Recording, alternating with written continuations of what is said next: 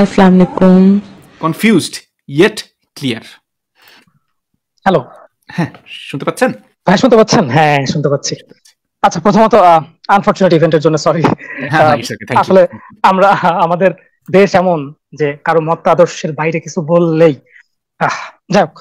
আহ, তো আমি যখন ইন্টারমিডিয়েট পড়া শুরু করি তখন, এখন আমার পড়াশোনা শেষের দিকে বাইরে, তো তখন আমার এক বন্ধু আমাকে এরকম বলে যে এরকম ইসলামে এরকম এরকম ব্যাপার স্যাপার আছে। তো তারপর আমি ওকে বলছিলাম যে তুই তোর দেখা সবচেয়ে স্ট্রংগেস্ট কয়েকটা ভুল দেখা, যেটা তোর কাছে ভুল বলে মনে হয় কোরআন এবং হাদিসে। তারপর সে আমাকে অ্যারাউন্ড 10টার মতো জিনিসপত্র দেয়, যেমন হচ্ছে কোরআন শরীফের স্ত্রী এবং দাসী, তারপর মদের আয়াত, যেটা 3-4টা আয়াত, সেখানে কিছুগুলোতে বলা আছে যে মদ খাওয়া যাবে, আবার পরের দিকে বলা হচ্ছে যে খাওয়া যাবে না, এরকম কিছু জিনিসপত্র। যাই হোক, তো আমি তারপর আর কোনোদিন নতুন কোনো কিছু দেখিনি। আমি চাচ্ছিলাম যে আমার বিলিফ যেটা, সেটা তো আমি খুব স্ট্রং বিলিভার ছিলাম, নামাজ কালাম পড়তাম। তো তখন আমি ভাবতাম যে ওই যে 10টা ইস্যু, এগুলো আমি দেখি সলভ করার চেষ্টা করি। তো ওই 10টা নিয়ে যতটুকু পড়া মানে সম্ভব অলসতার ভেতরেও, ততটুকু আমি পড়াশোনা করছি। বাট এই পর্যন্ত এখনো সমাধান আসেনি 6 বছরে, 5-6 বছরে, রাইট? তো ভাই, আজকে আমি আমি আপনার এখানে আসলাম প্রথমত কারণ হচ্ছে যে আমার কাছে মনে হয়েছে যে যারা লাইভ করে তাদের ভেতরে আপনি সবচেয়ে হাম্বল। আপনি যে আমার কথা শুনতেছেন, মানে থ্যাংক ইউ বলার জন্য, বাট আমি মনে করি না আমি সবচেয়ে হাম্বল, বাট থ্যাংক ইউ বলার জন্য। বলেন। ওকে, তো আপনি আজকে আমাকে আরো নতুন 10টা বড় ইস্যুস দিবেন, যেখানে কারো কোনো ওই যে সেই সময়ের পরিস্থিতি অনুযায়ী এটা ঠিক ছিল এরকম কোনো কথা যেন সেই জায়গাতে না থাকে, একদম ফ্রেশ। কারণ আমি অনেকগুলা লাইভ টাইপে দেখছি, তো ইস্যুস তো আছে যেখানে কোরআন শরীফের আয়াতের ভুল, হাদিসে নবীজির বিভিন্ন কথা যেগুলা লজিক অনুযায়ী একদম যায় না এবং ভালো মানসিকতার সাথে একদমই যায় না। তো এরকম আপনি আমাকে 10টা স্ট্রং জিনিস দিবেন যেখানে কোনো কেউ সহজে কোশ্চেন না তুলতে পারবে। আমি একটু সেগুলো একটু পড়বো। Thank you. আমাকে যদি আরেকটু ক্লিয়ারলি বলতেন, মানে 10টা কি নিয়ে কে কোশ্চেন তুলতে পারবেন? মানে আপনি কি ধর্মের বিরুদ্ধে কোনো এরকম পয়েন্ট চাচ্ছেন যেগুলো নিয়ে কেউ আর কি ধর্মের পক্ষে ডিফেন্ড করতে পারবে না, এরকম কিছু? রাইট, আমার আসলে কারোর সাথে ডিবেট করার দরকার নাই, কাউকে বোঝানোর দরকার নাই, এটা আমার জন্য। আচ্ছা, সেই ক্ষেত্রে আমি আপনাকে মানে তাহলে একটা কাজ করি, আমরা আমাদের যে তথ্য ভান্ডার আছে আমি তাহলে আপনার সামনে সেটাই তুলে ধরি, আপনি নিজে সেখান থেকে বেছে নেন আপনার কি মনে হয়, কোনটা মনে হয়। কারণ দেখেন, আলটিমেটলি মুমিন ভাইয়েরা বা আপনি তো ইসলাম ধর্ম সম্পর্কে বলতেছেন, তাই না? নাকি না গড সম্পর্কে? আমি ইসলাম ধর্ম সম্পর্কে বলছি। আমার নামটা, আমার অবস্থা এখন অ্যাকচুয়ালি মানে কত বছর ধরে কনফিউজড ইয়েট ক্লিয়ার। আমি জানি যে আমি ক্লিয়ার, আমি বুঝতেছি যে this R issues, but yet I want to believe that, যেটা আমার আব্বু শিখাইছে। আমার আব্বু একজন মাওলানা মানুষ ছিল, আমাকে এত বছর ধরে শিখাইছে। I want to think that is right, but it's not actually. Okay. আচ্ছা, কিন্তু কথা হচ্ছে আপনি যদি বিশ্বাস করতে মানে বিশ্বাসটা আঁকড়ে ধরে থাকতে চান, তাহলে সেক্ষেত্রে বিশ্বাসের মানে ধর্মের বিরুদ্ধে যেই পয়েন্টগুলো আপনি শুনবেন সেগুলো তো আপনার বিশ্বাসকে স্ট্রং করবে না, সেগুলো তো দুর্বল করে দিবে। তখন আমি চাই যে ভুল বিশ্বাস না থাকতে। ওকে, সেটাও একটা কথা। তাহলে আমি বড়জোর এটা বলতে পারি যে আপনি নিজে যাচাই করে দেখেন যে আপনি এগুলোকে কিভাবে ডিফেন্ড করবেন, এবং আমি আপনাকে শিখিয়েও দিচ্ছি।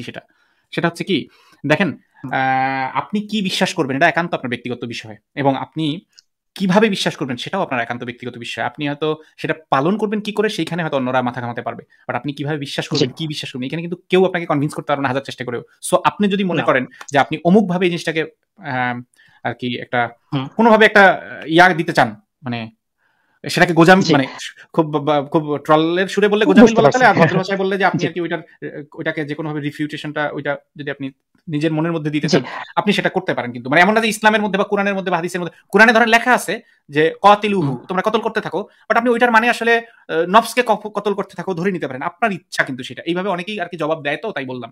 সো ওই জবাবগুলো আপনি শুনবেন। তো হ্যাঁ, মাতব্বর ভাই, বিষয় হচ্ছে যে আমি জীবনে একমাত্র বিশ্বাস করা, যেটা মানে আমার কাছে প্রমাণ না থাকা সত্ত্বেও এই একটা জিনিসের জীবনে করছে, সেটা হচ্ছে ধর্মটাকে বিশ্বাস করা, মানে কমপ্লিটলি সার্টেন টাইম পর্যন্ত। তারপর তো কনফিউজ, বাট বাকি সবকিছু আমি চেষ্টা করি যুক্তি তর্ক দ্বারা বোঝার। আচ্ছা, তো আমাকে সাজেস্ট করবেন যাতে আমি সেক্ষেত্রে কিছু আমি জিনিসপত্র আপনাকে দেখে আমার আমার মানে বিলিফটাকে একটা জায়গাতে নিয়ে যেতে পারি। বুঝতে পারছি। সেক্ষেত্রে আমি আপনাকে রেকমেন্ড করবো একই সাথে, কারণ আমি এই জিনিসটা কোনোদিনই করি না, কাউকে কোনো পয়েন্টগুলো বলি না বা কাউকে আর কি সাজেস্ট করি না যে এই ধর্মের পক্ষে, কিন্তু আপনি যে বা ধর্মের পক্ষে বা বিপক্ষে অবস্থান নিতে, বাট আপনি যেহেতু সেটা চান না, সেই সাজেশনটা না চেয়েছেন যে আমার অভিযোগগুলো কি বা ধরেন জি আমরা তাই না এইগুলা, সেই হিসেবে আমি আপনাকে দেখাইতেই পারি। কিন্তু সেই সাথে আমার মানে রাইট অবশ্যই স্ট্রং রেকমেন্ডেশন হবে যে এইগুলার জবাব জি যেসব আমি মুসলিম ভাইয়েরা আমি বিভিন্ন আপনার ওয়েবসাইটে দেখে মানে লেখে হুম অথবা বিভিন্ন লাইভে হুম যারা বলে বা বিভিন্নভাবে হুম এই কথাগুলোর যারা জবাব দেয়, নাস্তিকতার দাঁত হুম ভাঙা জবাব, নাস্তিকতার অ্যান্টিডোট, হুম, নাস্তিকতার জি অ্যান্টিবায়োটিক, নাস্তিকতার জি ভ্যাকসিন, এরকম কত মানুষ আছে, নাস্তিকতার চিকিৎসা, নাস্তিকতার ঝাড়ফুঁক, নাস্তিকতাকে খতম করে দেয়, এমনকি কোর্সও করা যায়, 200 টাকা 400 টাকা এরকম কোর্স করায় তারা বিভিন্ন জায়গায়, আপনি অনলাইনে পাবেন, এটা বেশি কেনা। সো আমি আপনাকে কিন্তু স্ট্রংলি রেকমেন্ড করবো সেগুলো দেখার জন্য, শুধু এই জি জি একপাক্ষিক জিনিসটা না দেখার জন্য, এবং এইখানে যে রেফারেন্সগুলো হুম। দেওয়া আছে এই রেফারেন্সগুলো যাচাই করার জন্য। ঠিক আছে, আহ, তাহলে কনফিউজ ভাইয়া ফরচুনেটলি আমি তাই করি, আমি এখনো ওই শর্ট ক্লিপস দেখি হচ্ছে ওই হুজুরদের দেখা যাচ্ছে একটা বিষয়ের উপরে দাঁত ভাঙা জবাব দিয়ে দিচ্ছে, তারপর আবার আপনাদের কমিউনিটি সাইডের ভাষ্যগুলো শুনি, এবং সিদ্ধান্ত অবশ্যই আমার বিবেক বুদ্ধি যুক্তি দ্বারা। আপনাদের থেকে একান্তই আমি একটা রেফারেন্স নিব, একটা মতামত নিব, কিন্তু সিদ্ধান্ত অবশ্যই আমার কাছ থেকে আসবে। Thank you. হ্যাঁ, খুবই ভালো, খুবই ভালো। ঠিক আছে, আমি আপনাকে এই যে দেখাই, আমি এখানে লিঙ্কটা দিয়েছি একটু আগে। এই লিঙ্কটা আপনি যদি ভিজিট করেন, তাহলে আপনি দেখবেন যে এইখানে আহ, আপনি যেটা হচ্ছে এখানে 2 ধরনের জিনিসই পাবেন। একটা হচ্ছে তথ্যগত ভুল, জি সেই রকমও পাবেন। আহ, আরেকটা হচ্ছে অমানবিক বা মানে যেগুলো হইতেছে বর্বরতা বা যেগুলো হইতেছে মানুষের প্রতি সহানুভূতিহীন যে ব্যাপারগুলো আছে সেইগুলা। সো তথ্যগত ভুলগুলাও আপনি চাইলে এখানে পাবেন, কোরআন হাদিস আলাদা করে। আর আপনি যদি চান তাহলে অমানবিক বিষয়াদিগুলো আপনি দেখতে পারেন, এখানে বেশ কয়েকটাই আছে। তারপরে হচ্ছে হাদিস থেকে বিশেষ করে অমানবিক ইয়াগুলো আছে, এই যে হাদিসগুলো, ওকে। এগুলো আপনি চাইলে আমি এইখানে দেখেন, এখানে অনেকগুলো পয়েন্ট আছে, কিন্তু অনেকগুলো অন্তত কয়েক ডজন পয়েন্ট আছে সব মিলে। সো আপনি এখান থেকে আপনার বেছে বেছে আপনার যেটা খুশি আপনি সেগুলো যাচাই করবেন, এবং এখানে যে জি আমি রেফারেন্সগুলো দেওয়া আছে, লিঙ্কটা চেক করবো না। হুম, জি ওটা আমি তাহলে ক্রস চেক করবো, হ্যাঁ অবশ্যই আপনি যে রেফারেন্স হাদিসগুলা আপনাদের যেই বইটা আপনি মানেন সেটা যদি ইসলামিক ফাউন্ডেশন রাইট। থেকে প্রকাশিত হয়, অথবা বাংলাদেশে কোনো বই ধরেন আপনি বাংলা অনুবাদ মানেন না, আপনি আরবিটা মানতে চান, সেটাও করতে পারেন। আপনি আরবদের মানে এখন তো অনলাইনে অর্ডার জি দেওয়া যায়, আপনি অর্ডার দিয়ে আর কি নিতে পারেন। আবার ইবুকও কিনতে পারেন অনলাইনে, তাইলে যেটা সুবিধা হবে আপনি সাথে সাথে ট্রান্সলেট করে করেও দেখতে পারেন, সেটাও আপনি করতে পারেন। তো জি আপনার যেভাবে সুবিধা আচ্ছা, আপনি কিভাবে এই যে করবেন। আমি জি বলেন। আমি যে 10টার মতো কথা যে কেন বললাম, এর কারণ হচ্ছে যে আমার কাছে সহজ একটা হিসাব আছে, যেটা আমি ইন্টারমিডিয়েট থেকে স্টার্ট করে মানে ভেবে আসতেছি এইভাবেই, যে বুখারী শরীফের বুখারী শরীফ বলতেছি, কোরআনের আহ, দ্বিতীয় সূরার প্রথম আয়াত হচ্ছে বিসমিল্লাহির রহমানির রহিম, যালিকাল কিতাবুল লা রাইবা ফিহি হুদাল লিল মুত্তাকিন। এটা সেই কিতাব যাতে কোনো সন্দেহ নাই। তার মানে যদি, এবং যেহেতু আল্লাহ তাআলার লেখা ইসলামী ভাষ্যমতে, তার মানে এখানে যদি এটা এমন মানে পারফেক্ট হইতে হবে, একটু কম বেশি থাকা যাবে না। আর যদি কম বেশি থাকে, প্রথম আয়াতটা মিথ্যা হলো, প্রথম আয়াতটা মিথ্যা হলে আল্লাহ তাআলা পারফেক্ট না, আর পারফেক্ট না হলে ইজি। এই জন্য আমি বেশি জিনিস আসলে জীবনে ঘাটিনি। Thank you, I think I got my things. Okay, okay, all the best, all the best. আমি আশা করি আপনি যে সিদ্ধান্তই নেন, ওকে তবে একটা জিনিস শুধু আমি অনুরোধ করতে পারি, পজিশন আপনি আস্তিকের নেন নাস্তিকের নেন, জি আমার কোনোটাতেই যেহেতু কোনো কিছু যায় আসবে না। যায় আসবে কোনটাতে, জি আপনি যেন কারো বিরুদ্ধে আপনার মধ্যে কোনো ঘৃণা না রাখেন, কারো বিরুদ্ধে যেন জি না আপনি বর্বরতা বা বৈষম্যমূলক কোনো আচরণ না রাখেন। সেটা হতে পারে লিঙ্গের জি না ভিত্তিতে, অবশ্যই হতে না। পারে তাই না, সেক্সুয়াল ওরিয়েন্টেশনের ভিত্তিতে, জি হতে পারে জাতীয়তার ভিত্তিতে, ধর্মের ভিত্তিতে, তারপরে গায়ের রঙের জি ভিত্তিতে, তারপরে বডি শেপ এর ভিত্তিতে, শিক্ষাগত হ্যাঁ ওই যোগ্যতার ভিত্তিতে। হ্যাঁ, হুম, কেউ কারো ক্ষতি, পরিবেশের ক্ষতি না করে যা করতেছে করতে থাকুক। এক্স্যাক্টলি। এই মানে হ্যাঁ সহজ কথায় এটাকে বলা হয় হার্ম প্রিন্সিপাল। মানে আমরা ততক্ষণ রাইট মানুষের অধিকারকে রিডিউস মানে কখনোই লিমিট করব না যদি না সেটা আরেকজনের অধিকারকে লিমিট করে, মানে আরেকজনকে হার্ম করে। যতক্ষণ আমরা আরেকজনকে হার্ম না করব ততক্ষণ পর্যন্ত আমরা যাই করি কাউকে হার্ম না করে আর কি। সো এটাতে অন্যের যেহেতু কোনো ক্ষতি নেই, সেহেতু তাকে আমরা এটা করতে দিব, আমরা সেটাতে আর কি বাধা দেবো না, বলবো না যে তুই এটা করতে পারবি না, ওটা করতে পারবি না। জাস্ট এইটুকুই চাই, আপনি মুসলিম হন, 5 ওয়াক্ত নামাজ পড়েন, কিছু যায় আসে না। আবার আপনি নাস্তিক হন, কিন্তু দেখা গেল যে আপনি মানুষকে ঘৃণা করতেছেন, তাহলে তো মানে লাভ হলো না কোনো। এই আমার আমার লাভটা হবে ওই জায়গাতে আর কি, যে জি আপনার জি হাত জি থেকে যদি মানুষের জন্য নিরাপদ থাকে এইটাই। সো আপনার জন্য শুভকামনা রইল, আপনি জ্ঞান জি অন্বেষণ চালিয়ে যান। জি thanks for the wish for my journey, thanks. Your welcome ভাই, ভালো থাকবেন, শুভরাত্রি, আবার কথা হবে। আচ্ছা, আমাদের সাথে যুক্ত হচ্ছেন অভি। অভি ভাই কি শুনতে পাচ্ছেন? আরে শব্দ হচ্ছে আপনার থেকে, অভি ও অভি ভাই আপনার থেকে শব্দ হচ্ছে কেন যেন? আপনি কি হেডফোনে আছেন বা জি জি হেডফোনটা কি এবার শুনতে ডিসকানেক্ট পাচ্ছেন করেন? না? হ্যাঁ, এখন ক্লিয়ার শুনতে পাচ্ছি। হ্যাঁ, বলেন। আপনি ওই যে বললেন না যে আপনার আপনার ঠান্ডা লাগছিল আর কি, আমাকে 47 বছরের বয়স যে আমার, বলছিলাম যে ওইদিন। ও, ঠান্ডা লাগছিল, মানে আপনার বয়স দেখে আমি কম ভাবছিলাম। ও হ্যাঁ হ্যাঁ। হ্যাঁ হ্যাঁ হ্যাঁ, ওই দিন। মনে পড়ছে। তো আমি হ্যাঁ হ্যাঁ, মনে পড়ছে। শুরু থেকে কিছু বলতে চাচ্ছিলাম আর কি, মানে জি। আহ, এই ধরেন যে আমরা যখন খুব ছোট আর কি, তখন তো মক্তবে পড়তাম না আমরা, কোরআন গুলা। হুম, হুম। তখন আমাদের হুজুর ছিলেন নোয়াখালীর হুজুর। নোয়াখালীটা কিন্তু সব জায়গাতেই আছে, আমরা জানি যে বিশ্বের সব জায়গায়, আল্লাহ, শুধু আল্লাহ বাংলাদেশে না। তো রহমত করুক, হ্যাঁ নোয়াখালী, বলেন। হ্যাঁ, তো হুজুর ওনাদের কাছ থেকে আমরা কোরআনটা পড়তাম। হুম, হুম। তো মক্তবে সবাই মিলে একসঙ্গে বসে পড়তাম আর কি। তো সেখান থেকে পড়া, তারপরে আমাকে সিদ্ধান্ত নিল বাড়ি থেকে যে মাদ্রাসায় দেওয়া হবে। তার কেন, বেশ ইয়া। তো সিদ্ধান্ত হইলো, হওয়ার পর আবার মাঝখানে দেখা গেল যে ইয়া হয়ে গেল, মানে আর সিদ্ধান্ত নিল না। শেষে আমাকে করলো কি, বাইরের এক বড় স্কুলের, মানে হোস্টেলের যে আবাসিক স্কুলগুলো, এগুলাতে আমাকে ইয়া করলো আর কি, শিফট ও করলো। আচ্ছা। তো আমি তখন তখন মজা পাইছিলাম যে না, মাদ্রাসায় যাবো, ইয়া হবো, হুজুর হবো, হাফেজি পড়বো, বা এরকম একটা ইয়া ছিল আর কি। হ্যাঁ হ্যাঁ। পরে আবার কি সিদ্ধান্ত হয়, আমাকে স্কুলে দিয়ে দিল। তো কেন দেওয়ার জান্নাত, পর জান্নাত নেবেন আপনার? আপনার বৌমা জান্নাতটা নিল না? আচ্ছা, সমস্যা নাই, তারপর বলেন। তারপরে সেখানে ইয়া, মানে এখনো প্রোগ্রাম গুলা হয় আপনার, এই ইসলামী ফাউন্ডেশন থেকে যে প্রতিযোগিতা গুলা হয়, আজান, তারপরে ইসলামী সঙ্গীত, তারপরে হচ্ছে আপনার ইয়া, কি বলে ওটা আপনার, কোরআন তেলাওয়াতের যে প্রোগ্রাম গুলা হয়, হুম, হুম। উম, সেগুলাতে অ্যাটেন্ড করলাম আর কি। মানে অ্যাসেম্বলিতে ডাকা হইতো যে এই আছে কিনা রে, হ্যাঁ আছে। মানে যে ক্লাসে হোক, যে দিনেই হোক, প্রতিদিন ওই গেম টিচার ডাকবে আর কি, আমাকে ডাকবে, ইয়া কোরআন তেলাওয়াত করা আসো, তারপরে ইয়া করো, ওই জাতীয় সঙ্গীত বলো, এরকম আর কি। মানে তারপরে দিল যে ঠিক আছে, ইয়াতে প্রতিযোগিতা অংশগ্রহণ করুক, এই দেখা যাক কি হয়। সেখানে আজানে আর ইয়াতে আপনার কি হামনাত এবং কোরআন তেলাওয়াতে।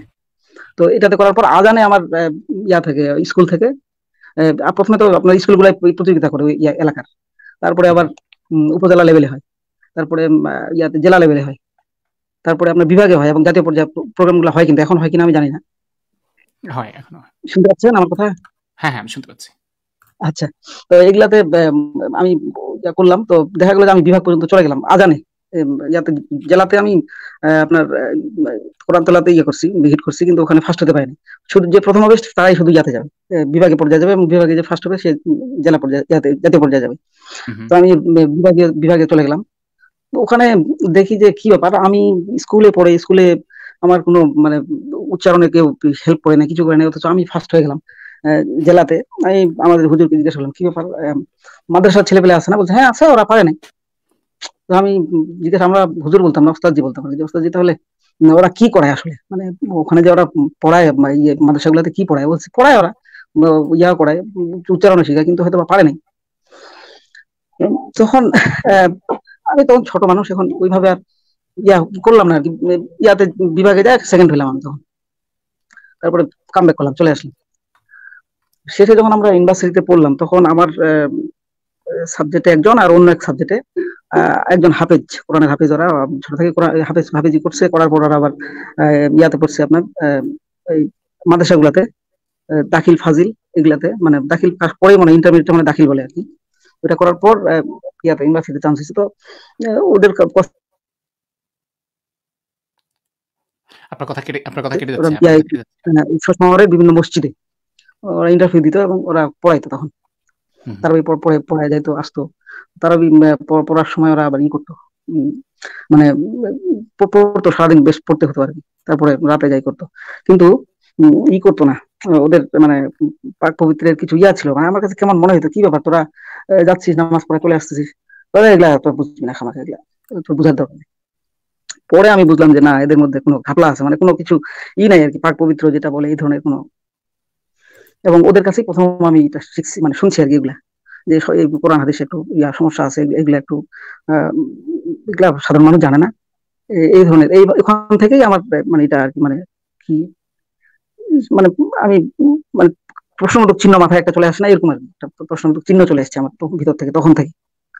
তারপরে ধীরে ধীরে ধীরে ধীরে এইভাবে ধারণ করি আর কি। তারপর আপনাদের ভিডিও গুলো আমি নিয়মিত এখন শুনতেছি, করতেছি, এই পর্যায়ে আছি এখন।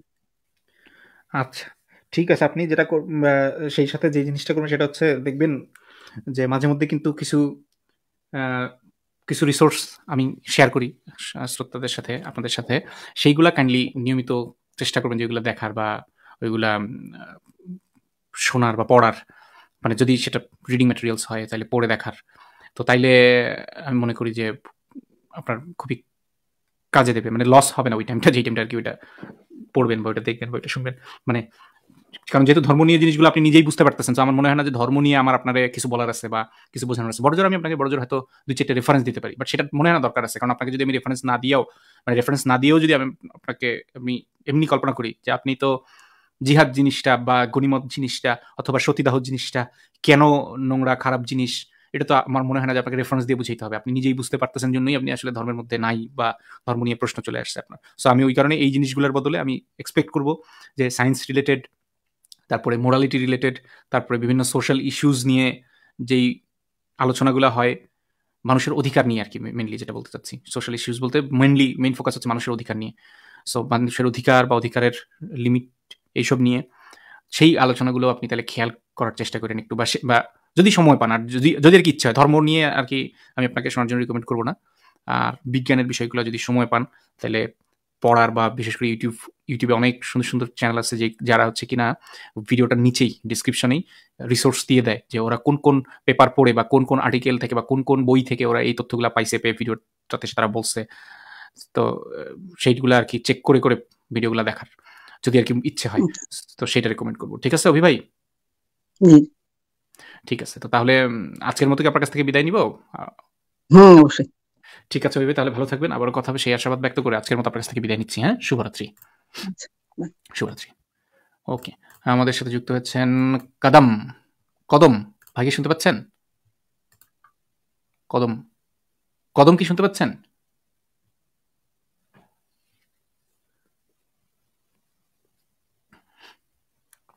হ্যালো কদম, কি আপনি শুনতে পাচ্ছেন?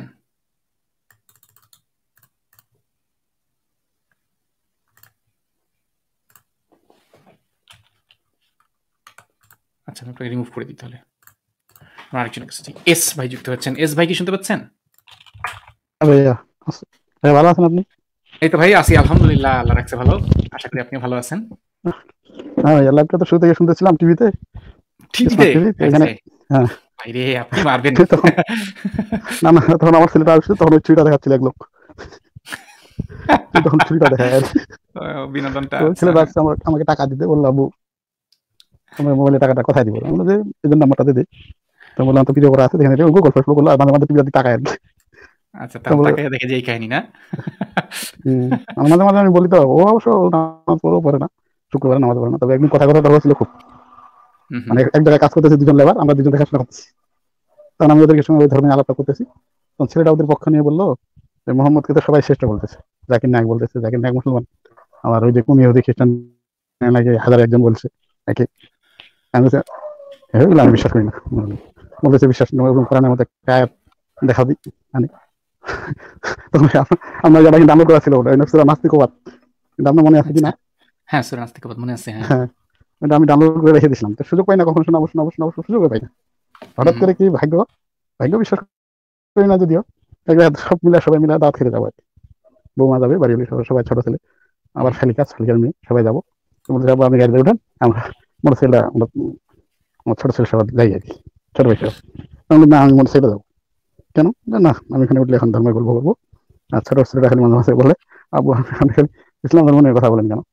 ইসলাম না রে, সব ধর্ম নিয়ে তো বলি, ইসলামটাকে বেশি বলি, তাই আর কি। ওই দিন সেমন করছি কি, দাওয়াত খেতে গেছি, ওদের খানা দিতে একটু দেরি হচ্ছিল, ওই আপনার ওইটা ভিডিওটা চালু করে দিচ্ছি, মানে যদি ওইটা ভিডিও অপশনে অডিও করে চালু করে রাখি দিচ্ছি, সেটা নাস্তিক কবা চলতে আছে। ওরা খালি আমার ভর্তি টাকায় কিসব বলে, আমি কিছু বললাম যে একটা সূরা বলে হবে না, যতগুলো সূরা বললে একটা আয়াত থেকে বুঝতে পারলে না, আমরা কি কোরআন শরীফ আরবিতে পড়ছি? আমি তখন বললাম কেন, ও তো পড়ছে কোরআন শরীফ, অনেকদিন ধরে দেখি কোরআন শরীফ পড়ে, মানে আমার শালিকা থাকে ওটা কথা বলছি আর কি। হয়তো কাম নেই, খালি এগুলো কাম। আজকে আরো এই ঘটনা হয়েছে, বুঝতে পারছি। আপনি কি এই ডিসকোর্স গুলা, এই আস্তিক নাস্তিক বা এই আলোচনাগুলো আর কি আপনি শোনেন বা শোনান, মানে আপনার বক্তব্য থেকে সংক্ষিপ্ত যেটা আর কি আমি বুঝতে পারলাম। ঠিক আছে, আপনি গতদিনও এই জিনিসটা আর কি আমাদেরকে জানিয়েছিলেন, তো আজকে হয়তো বিভিন্ন ইনসিডেন্ট এটা ঘটছে। এমনি আজকে এছাড়া কি আরো কোনো নির্দিষ্ট কি বলার ছিল? না করছে, মানে ওই হ্যাঁ বলেন। হ্যাঁ, আজকে ওই যে আমার সাথে আমি যাকে কাজ শিখাছিলাম বিদ্যুতের কাজ, তো আছে আমার কাছে, দাদা দাদা করে ডাকে, নামাজ পড়ে আসলো, মাথায় টুপি আছে, তো বললো দাদা আমার ছেলে তো পবিত্র টাকা আসছে, তো আমি পিনটা ভুলে গেছি, তো পিনটা ভুলে গেছি, আপনার ছেলেটা জানে, ছেলেটাতে খেলতে গেছে, আসো। তখন ওকে বললাম কি যে ওই সময় লাইভ চলতেছিল এখানে একটা অবশ্য অলরেডি, তখন চলছিল আপনি তো সদরকে চিনেন মনে হয়, সদর রোশন। হ্যালো, ও আচ্ছা আচ্ছা, ওই সার্কাসটা, হ্যাঁ বলেন। সদর রোশন, ওই কোরআন মানি না, হাদিস মানি না, হ্যান ত্যান এগুলো বললে খুব কথাগুলো ওনার ভালো লাগে, তবে আপনার তো বেশি ভালো লাগে। তবে তখন বললাম আচ্ছা তোমরা যে নামাজ পড়তে আসলে ওই সময় আমার একটা কোম্পানির লোক আসছিল, দুজনকে আগে বললাম তোমরা যে এটা বলতেছো বিবর্তন তত্ত্বটা, এটা এটা পুরোপুরি ভুল, আদম হওয়াটা সত্য। হ্যাঁ, নারী যে ওরা কথা আপনাকে বেহেশতে বললেন যাবে, নাকি আপনি ওনাদেরকে বললেন? না আগে বললো যে এগুলা এগুলো কথা কেন শুনেন, এগুলো কথা তো মিথ্যা বলতেছে, এটা তো ঠিক না, খালি হাদিস খালি কোরআন মানে তো চালা যাবে। তখন আমি আর কি কথা প্রসঙ্গে বললাম আর কি, যে তোমরা যে বলতেছো তাহলে তো ওই যে মেয়ে মানুষ বেহেশতে যাবে, কোরআন বা হাদিসের কথা লেখা আছে নাকি, আমাকে দেখাই হতো কোনোদিন। কথা আমারও তো এটা প্রশ্ন থাকে চাচা, কিন্তু তাহলে কি আদম হওয়াটা সত্য না? আমি বলছি, হ্যাঁ সত্য, কিন্তু দেখাও না আমাকে কোনো নারী কি ভেসতে যাবে নাকি, আর বাম বাজারের হাত দিয়ে কোনো মানুষ তৈরি হয় নাকি? তো কিন্তু কিন্তু বলতেছে নারী তো দেখি বেহেশতে যাবে আমাদের ভাই, বেহেশতের সর্দারনি হবে না আমাদের নবীজির।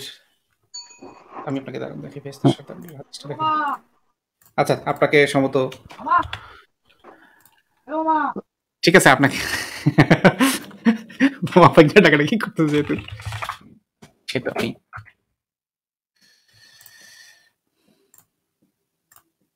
ঠিক আছে, আমরা পরের অতিথির কাছে চলে যাই, দেখি কদম আবারও ফিরে এসেছেন। কদম, আপনি কি শুনতে পাচ্ছেন? কদম,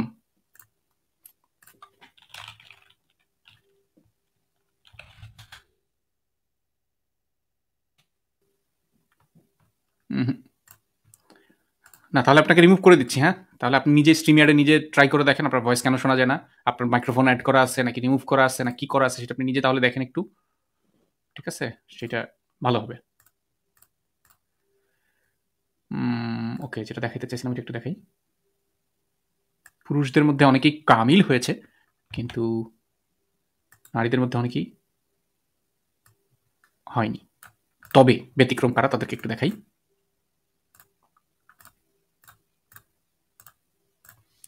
এই যে মহান আল্লাহর বাণী, আর আল্লাহ মুমিনদের জন্য দৃষ্টান্ত পেশ করেছেন ফিরআউনের স্ত্রীর। মাঝখানে কিছু ছেড়ে দিলে আবার সমস্যা। আর সে ছিল বিনয়ী ইবাদতকারীদের অন্তর্ভুক্ত।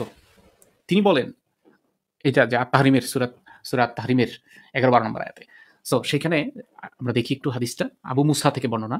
তিনি বলেন আল্লাহ রাসূল সাল্লাল্লাহু আলাইহি ওয়াসাল্লাম বলেছেন, পুরুষদের মধ্যে অনেকেই পূর্ণতা অর্জন করেছেন, কিন্তু মহিলাদের মধ্যে ফিরআউনের স্ত্রী আসিয়া এবং ইমরানের কন্যা মারিয়াম ব্যতীত আর কেউ পূর্ণতা অর্জনে সক্ষম হয়নি। তবে আয়েশার মর্যাদা সব মহিলার উপরে এমন, যেমন শারীদের মর্যাদা সকল প্রকার খাদ্যের উপর। মাশাআল্লাহ, মানে গোশতের শুরুয়ায় ভিজা রুটির সেই শারিদ নামের যে খাবার, সেই খাবারটার মর্যাদা যেমন সবার খাবারের উপরে, সব খাবারের চাইতে কার মর্যাদা বেশি তাইলে? শারিদের। সো সেইটার মর্যাদা যেমন বেশি, সেরকম কি আয়েশার মর্যাদা সব মহিলার উপরে। আহারে, নবীজির প্রিয়তমা তনয়া, তুরু বারবার তনয়া বলি কেন, চলে আসে তনয়া, চলে আসে আরেকবার। আর এটা আরেকটা যে ইয়াটা দেখাইতে চাচ্ছিলাম, আরেকটা ভার্সন, সেটা হচ্ছে কামিল, পূর্ণতা বলতে কামিল। পুরুষদের মধ্যে অনেকেই কামিল হয়েছে, কিন্তু মহিলাদের মধ্যে মারিয়াম বিনতে ইমরান, ঈসার মা, যার স্বামীর বা সঙ্গীর বর্ণনা আমরা পাই না, ও ফেরাউনের স্ত্রী আসিয়া ব্যতীত অন্য কেউ তাদের মতো কামিল হননি। আর আয়েশা এর মর্যাদা ও শ্রেষ্ঠত্ব অন্যান্য মহিলাদের উপরে এমন, যেমন শারিদ, গোশত এবং রুটি দ্বারা তৈরি খাদ্য বিশেষের শ্রেষ্ঠত্ব অন্য খাবার সামগ্রীর উপরে। তো এরকম তো আছে আর কি, মানে মহিলারা বেচতে যাবে না এমনটা না, বেচতে শর্তানি। এই হাদিসটা আমি খুঁজতেছি, এটা পাইতেছি না। আমাদের লিডার সর্দান্নির হাদিসটা, সর্দান্নিটার কি নামে যে সেভ করছি হাদিসটা মনে করতে পারতেছি না। আচ্ছা, আমরা ততক্ষণ দেখি আরেকজনের সাথে কথা বলি, তারপর না যুক্ত করা যাবে। আব্দুল্লাহ, আপনি শুনতে পাচ্ছেন নিশ্চয়ই? জি, আপনি আমাকে শুনতে পাচ্ছেন? হ্যাঁ ভাই, শুনতে পাচ্ছি। কেমন আছেন? ভালো আছি, আশা করছি আপনিও ভালো আছেন। আপনি বোধহয় স্কচ টেপ দিয়েছেন না ক্যামেরার উপরে গলা করার জন্য? ভালো আইডিয়া, পরে ফু দিছি আর কি, তারপরে এরকম হয়ে গেছে। খুব ভালো আইডিয়া। আচ্ছা, মাশাআল্লাহ, বলেন তাহলে। আমি আসলে মাঝে মধ্যে আপনার লাইভগুলি শুনি, ভালো লাগে, মাঝে মধ্যে মনে হয় যুক্ত হই, সব দিন যুক্ত হয় না, রাত হয়ে যায়। যাই হোক, আমি আসলে একটা জিনিস নিয়ে একটু জানতে চাচ্ছিলাম। আমি জানি না হলে আজকে আলোচনা হয়ে গেছে কিনা। আমি কিছুক্ষণ আগেই মাত্র জয়েন করলাম। বলুন। সেটা হলো ভূমিকম্পর বিষয়ে কোরআন হাদিসে কিভাবে বর্ণনা করা হয়েছে আমি একটু জানতে চাই। আমি আজকে একটু দেখছিলাম আরকি, খুব বেশি সুবিধা করতে পারি নাই। কারণ আচ্ছা, আচ্ছা। কয়েকটা রেফারেন্স পেলাম যেগুলি আবার বলতেছে জাল হাদিস। তো আপনার যেহেতু এই বিষয় নিয়ে বিশদ ইয়ে করা আছে এবং সাম্প্রতি ভূমিকম্প নিয়ে যেহেতু অনেকগুলি নিউজ আসতেছে, আমার ধারণা হচ্ছিল যে আপনি হয়তো এটা নিয়ে ঘাটাঘাটি করে রাখছেন অলরেডি। তাহলে আপনি একটা কাজ করতে পারেন, কালকের যে লাইভটা, ইমিডিয়েটলি কালকে যে লাইভটা, সেই লাইভটাতে শুরুর দিকের আপনি 2 মিনিট থেকে 29 মিনিট পর্যন্ত শুনতে পারেন। লাইভে ইউটিউবে গেলে লাইভের মধ্যে ওই টাইমটা দিয়ে দেওয়াই আছে, ডেসক্রিপশনে দিয়ে দেওয়া আছে। আপনি তাহলে ওইখানে ক্লিক করে তাহলে একটু শুনে নেন, আমার ইউটিউবে পাবেন আপনি। আপনি যেহেতু ইউটিউব থেকেই এসেছেন সম্ভবত, তো ইউটিউবেই পাবেন আপনি। আমি সব জায়গায় দেখি আপনার। হ্যাঁ, থ্যাংক ইউ। আপনি ওইখানে আর কি দেখতে পাবেন ভূমিকম্প নিয়ে। বাট এমনি যদি সেই সম্পর্কে আপনার কোনো মতামত থাকে বলতে পারেন, অথবা যদি কোনো আমার কিছু। তো স্পেসিফিক মতামত নাই। আমি ভাবছিলাম যে মানে আসলে অনেক ভাবনাই থাকে, সবসময় সেটা এক্সপ্রেস করা হয় না। আমি ভাবছিলাম যে সাধারণ মানুষদের জন্য আসলে ভূমিকম্প কিভাবে হয় এই বিষয়গুলি নিয়ে কখনো আপনাদের লাইভে আলোচনা হয়েছে কিনা আমার জানা নাই। তাহলে হয়তো আমিও কোনোভাবে পার্টিসিপেট করতে পারতাম কিনা, যে সায়েন্টিফিক ভাবে এটা কিভাবে এক্সপ্লেন করা হয়। তাহলে সাধারণ মানুষজন আসলে এটা একটু হয়তো জানতে পারতো। ভূমিকম্পের ব্যাপারটা আপনি সায়েন্টিফিক এক্সপ্লেনেশনটা চাচ্ছিলেন নাকি ধর্মেরটা? না, আমি ফান করে ধর্মেরটা জানতে চাচ্ছিলাম যে আসলে আচ্ছা, সায়েন্টিফিক এক্সপ্লেনেশন বলতে আপনি অনেকগুলো খুব চমৎকার অ্যানিমেশন পাবেন, ইউটিউবে অ্যানিমেশন ভিডিও পাবেন, খুবই চমৎকার। বাট আমি তাও সংক্ষেপে বলে দিচ্ছি, টেকটনিক প্লেট যে আছে। আমি আসলে মাতুব্য, আমি আসলে ওইভাবে বলতে চাইনি। আমি বলতে চাচ্ছিলাম যে আপনারা যেহেতু বিভিন্ন সময় এটা নিয়ে আলোচনা করছেন, সম্প্রতি যেহেতু ভূমিকম্প নিয়ে একটা ঘটনা ঘটে গেল, তো মুমিন হোক বা সাধারণ মানুষ হোক, আপনাদের লাইভের থ্রুতে যদি এটা নিয়ে একটা ডিসকাশন করা হতো, হয়তো আমিও সেই ডিসকাশনে পার্টিসিপেট করতে পারতাম। তাহলে তো সবার জন্য এটা জানাটা সহজ হতো। ও আচ্ছা, বুঝতে পারছি, ভূমিকম্প নিয়ে, তাই তো? জি। আচ্ছা, আপনি কি সায়েন্টিফিক দিকটা এক্সপ্লেইন করতেন, তাই তো? হয়তো সেইটা খুবই ভালো হয়। আপনি কি আজকে কি এই ধরনের কোনো প্রিপারেশন নিয়ে এসেছেন? তাহলে আজকেও বলতে পারেন চাইলে। আজকে অলরেডি অনেক দেরি হয়ে গেছে। আমি এখন থেকে লাইভটা করছি না, এখন এটার অবস্থা নাই। হয়তো অন্যদিন সুযোগ হলে নিশ্চয়ই আমি স্বাগত জানাবো। আপনি তাহলে খুবই ভালো হয়, আপনি তাহলে যদি হালকা পাতলা মানে এরকম মানসিক প্রস্তুতিও যদি নিয়ে রাখেন যে আপনি কোন সময় থেকে কোন সময় যুক্ত হবেন ওই টাইমটাতে, আপনি এসে জাস্ট ব্যাকস্টেজে আপনার নামটা তো আমি দেখিয়ে রাখলাম। আপনি ব্যাকস্টেজে এখানে আপনার এই নাম দেখলে আমি বোঝার কথা, বাট তারপর যদি না বুঝি আপনি একটু এই যে এখানে প্রাইভেট চ্যাটে দেখেন একটা অপশন দেখতে পাচ্ছেন নিশ্চয়ই পাশে, ওই প্রাইভেট চ্যাটটাতে আর কি আপনি লিখতে পারেন যে আমি জানি এস্টিমেট সম্বন্ধে। খুবই ভালো। তাই তাহলে তো খুবই ভালো। তাহলে আপনি আসুন সময় করে। কালকে পরশু হয়তো আমার লাইভ হবে না, এরপরে কালকে পরশুর পরে আশা করা যাচ্ছে নেক্সট উইকে দেখি আমি। তারপর আর কি মানে যেদিনই আর কি লাইভ হলে, যদি আপনারও যদি সময় হয় তাহলে করলাম, খুবই ভালো হবে। তাহলে আপনি আসেন। হ্যাঁ, আল্লাহর রহমতে মনে হচ্ছে যে লাস্ট কয়েক থেকে আপনার হাতে একটু সময় বেশি, ঘন হ্যাঁ সময় বেশি, ইউরো ডলার একটু বেশি আসছে দিনা সারাদের বদলতে। সো আজকে ইউরো ডলারের বাজেট শেষ, এজন্য আজকের পরে কালকে পরশু বা তরশু আসা হয় কিনা, আসা হবে না আর কি, এই জন্য বললাম। আচ্ছা, ঠিক আছে। আর হলো যে আমি মাঝখানে আসলে আমি আপনাদের সাথে জয়েন হতে চাই, সময়ের অভাবে অনেক সময় হতে পারি না। আমি ওই ইয়ে নিয়ে একটা লেখা শুরু করছিলাম আর কি, ইভলিউশন নিয়ে। তো অলরেডি দেখলাম আপনাদের মিন হলো যে আসিফ ভাইয়ের যেটা সংশয়.com, ওইখানে দেখলাম একটা লেখা আছে। সাধারণ মানুষদের জন্য আরেকটু বিস্তারভাবে বোঝার জন্য হয়তো একটু ভালো লেখা দরকার আছে বলে আমি মনে করছিলাম। অবশ্যই ওইটা যে শুরু করছি তারপরে আর এটা এত শেষ করা হচ্ছে না, বিভিন্ন কাজে ছিলাম আর কি, এক কথায়। হ্যাঁ ঠিক আছে, আপনার সময়ের সুযোগ মতোই আপনি করেন এবং খুবই ভালো হবে, আমি অপেক্ষায় থাকবো। জি, ভালো লাগলো। আমি জানি না আপনি আমাকে মনে রাখতে পারবেন কিনা। অবশ্যই ইনশাআল্লাহ চেষ্টা করব আপনার সাথে পরে যোগাযোগ করতে। হ্যাঁ ঠিক আছে, তাহলে ভালো থাকবেন আব্দুল্লাহ ভাই। আজকে আপনার কাছ থেকে বিদায় নেই। জি। আমি কিন্তু মোহাম্মদের ফাদার। হ্যাঁ জি অবশ্যই, আপনি হচ্ছেন আবু মোহাম্মদ। ওহে আবু মোহাম্মদ। তো আবু মোহাম্মদ ভাই ভালো থাকবেন আপনি। জি, তাহলে কথা হবে। শুভরাত্রি। আচ্ছা, আমি শেষবারের মতো ট্রাই করি কদমকে, এরপর রিমুভ করে দিই। কদম আপনি কি শুনতে পাচ্ছেন? না, তাহলে আপনি শুনতে পাচ্ছেন না বা কথা বলতে পারছেন না, যেহেতু আমি রিমুভ করে দিচ্ছি আপনাকে। আর আচ্ছা, আর হচ্ছে যেই দেখাইতে চাইছিলাম যে হাদিসগুলা, আমি ওই জান্নাতের সর্দার নিয়ে মানে আমি খুঁজে পেলাম না কি নামে সেভ করছি হাদিসটা, বাট আমি আপনাদেরকে মুমিন ভাইদের লেখা থেকে দেখাই। এটা কালের কণ্ঠের একটা আর্টিকেল থেকে দেখাচ্ছি। এটা লিখছে কে? মোহাম্মদ হেদায়াতুল্লাহ। আল্লাহ তাকে হেদায়েত দিছে, আল্লাহর হেদায়েত সে পাইছে, মোহাম্মদ হেদায়েতুল্লাহ।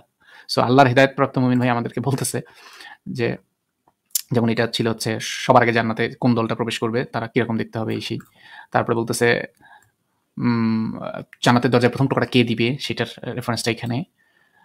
জান্নাতের দরজায় এসে দরজা খুলতে বলবো, তখন দারোয়ান বলবে কে তুমি, আমি বলবো মোহাম্মদ, তখন সে বলবে হ্যাঁ আপনার ব্যাপারে আমাকে নির্দেশ দেওয়া হয়েছে যেন আপনার আগে কারোর জন্য জান্নাতের দরজা না খুলি। মাশাআল্লাহ, নবীজি কি করবে, টোকা দিবে আর কি। মাশাআল্লাহ, খুব ভালো।